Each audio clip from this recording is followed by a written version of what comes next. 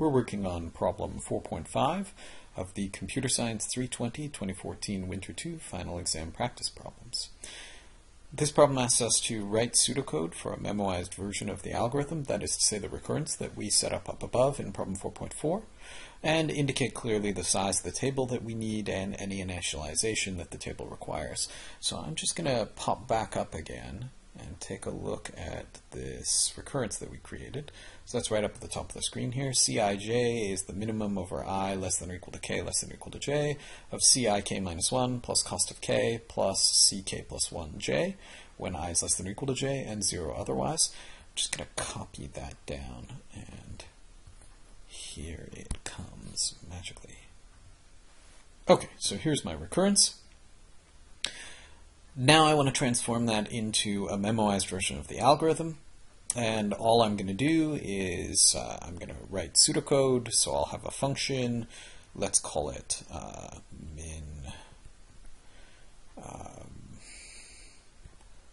cost.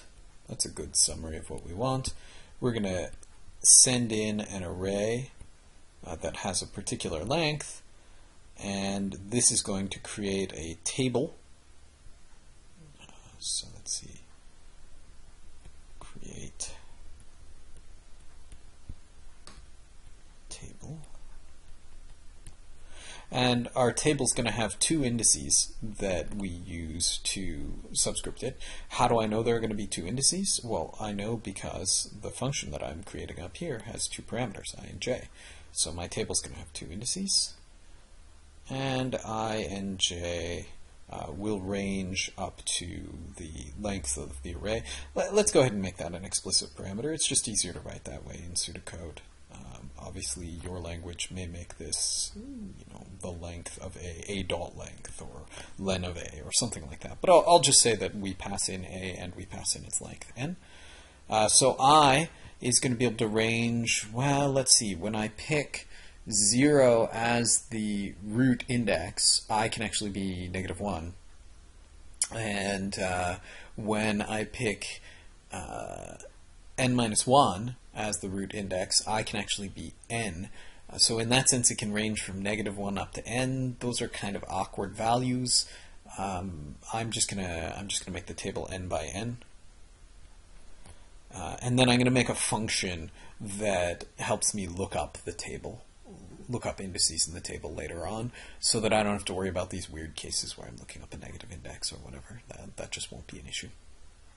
Okay, so I'm going to create this table, and then I'm going to call a helper function. Let's make it short. We'll just call it helper.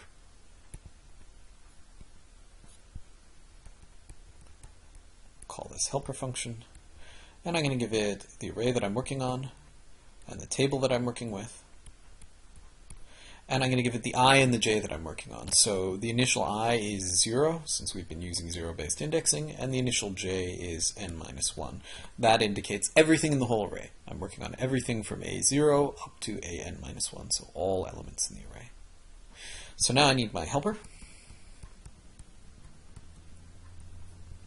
It takes an array and a table, I'll just call it T, and an I and a j. Okay, oh, maybe I should say return up here. So I'm going to return whatever value the helper gives back. And that'll be the minimum overall cost. Honestly, we know from working previous memoization problems, it's the table itself that's probably going to be the most interesting thing, not the minimum cost. The table is what's going to let us actually pull the solution back out again. Okay, I'm just going to give myself a bit more room here. So my helper function, it needs to test something. Oop, I gave myself a bit too much room. What it needs to test is whether I is less than or equal to j. Okay, so if I is less than or equal to j. Well, if I is less than or equal to j, then this is the big recursive case. I'm going to leave myself some room here because that'll be big and messy. But the easy part, which I should write first, is the else case. In the else case, I just give back 0. So I'm just going to return 0. There's no point in storing that in the table. It's not any faster to pull 0 out of the table than it is to just say 0. Okay, let's go back up here. And if I is less than or equal to j, then according to my recurrence, I'm supposed to give back the minimum over this range of values. So I need a loop for, I'm going to need a minimum. So before I start my loop, let me say min gets 0, and we know the minimum cost will be at least 0 because we said a long time ago that all the costs are going to be non-negative. For k equals I to j. So for each value of k ranging from I up to j, we're going to try out this quantity here. Right? So our new cost, I'll call it c. C gets, I'm sorry, I was about to write c because that was the name of our recurrence up here, but that's not the name of our function. Our function is helper. So c gets helper of I comma k minus 1 plus the cost of k. What is the cost of k? We're just going to have to assume that the entries in the array are the costs. So array brackets. Okay, so that's an array of the costs plus helper of k plus 1 comma j.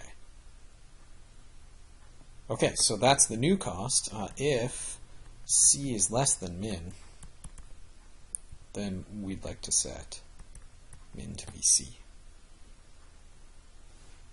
Okay, so that takes care of both cases of our recurrence.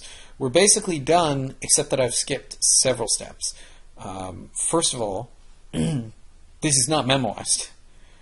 I'm never actually using my table, and that's really important.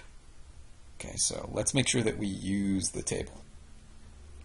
Second of all, I never initialize the table. That's really important too. So let's make sure we initialize the table. So let's see, create table NN with all entries initialized to, what's a good value to initialize all the entries to? Well, we want to be able to tell if we have not yet computed a value for that entry. I already said, when I said min gets 0 right here, I already said that 0 is the smallest possible value. So let's just initialize all of them to -1. There's nothing special going on with that. I mean, we could just have a separate table of booleans that tells us whether we've initialized each of the entries in our table of recorded values, and then we don't have to be clever coming up with an illegal value to initialize to. We just need something. We need a flag to tell whether we have actually computed a value for each entry in our table. Okay, so now we've initialized our table. Next up, I need to actually use our table. Okay, so I am going to, down here, say if lookup int I comma j is less than 0.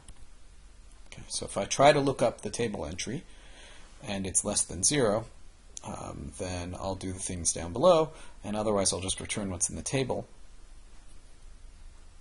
One of the things we've mentioned with memoization, at least the way I've written it up here, you need to change your code a little bit. So instead of returning a value here, for example, we need to make sure that we put that in the table instead. Okay. Now, do we actually have to do this? This is a base case.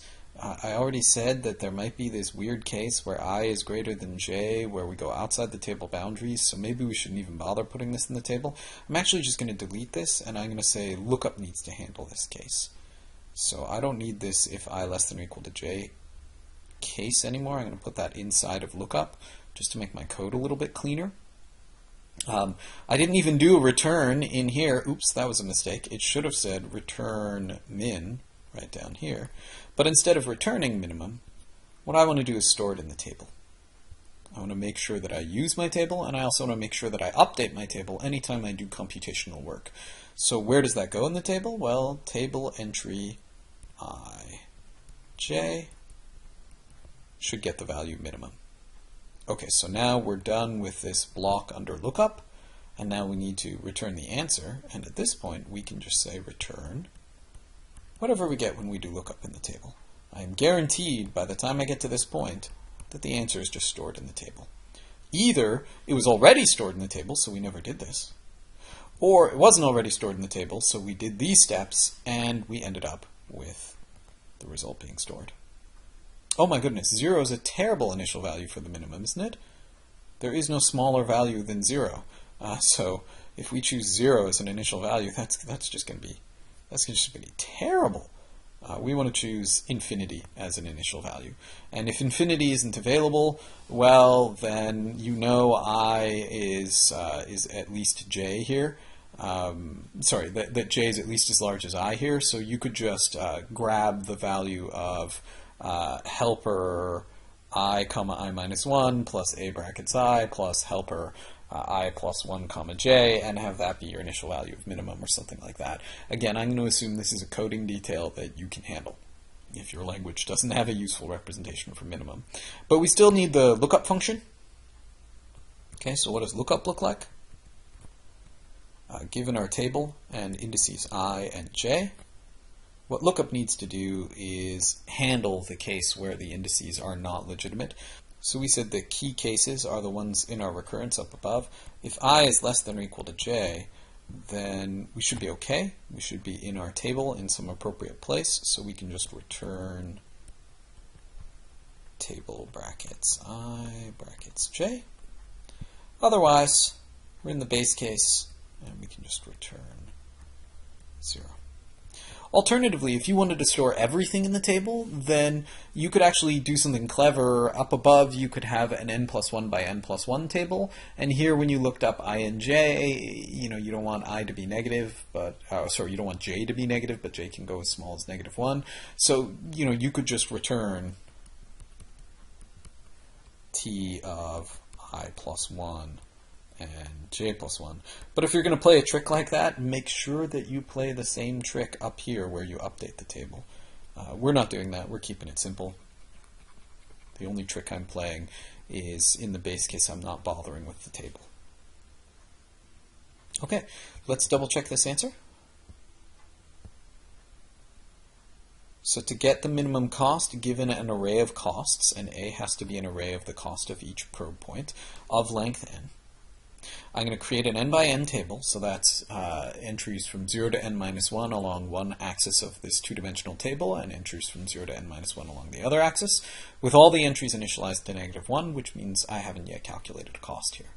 And then I'm going to return helper of a, comma table, comma 0, comma n minus 1. So I give it the array of costs, I give it the table, and I let the values that I'm interested in range from 0 up to n minus 1. So all the values. And then the helper function just implements my recurrence, except that I've broken that out a little bit, partly into the lookup function. So if I do not yet have a solution for this particular subproblem, then I do the solution to the subproblem, only the recursive case of the recurrence. I implement that using a little loop, and I store the result into the table. And when I'm done, regardless, I know for sure that I have the answer in the table. And how do I look up values in the table? Well, I check to see, are we in the base case? If we're in the base case, I just return 0. Otherwise, I return the appropriate entry in the table. But when I take a look at helper, I notice it takes 4 parameters, a, t, I, and j. And when I take a look at the way that I called it recursively, it takes 2 parameters. I just gave it I and j parameters. So the values I gave it for I and j are perfect. I want I comma k minus 1 in the left recursive call. I want k plus 1 comma j in the right recursive call. That's no problem. But I need to pass along a and t as well. Those are easy to forget because they're kind of obvious. All I want to do with those is just pass them along. So let me just alter this so it's got those. And I'm going to do that magically. And now we should be good. One quick thing worth noting is that we don't use all of our table. So if this is I in our table and this is j, The only place where we store entries in the table is when I is less than or equal to j. So conceptually, we've got this line down the diagonal of the table, and the only part of the table we actually use is the bottom half of the table, where the value of I is less than or equal to the value of j. Practically speaking, of course, this is going to be like a little step thing, right? Because we're going to use entries along that diagonal.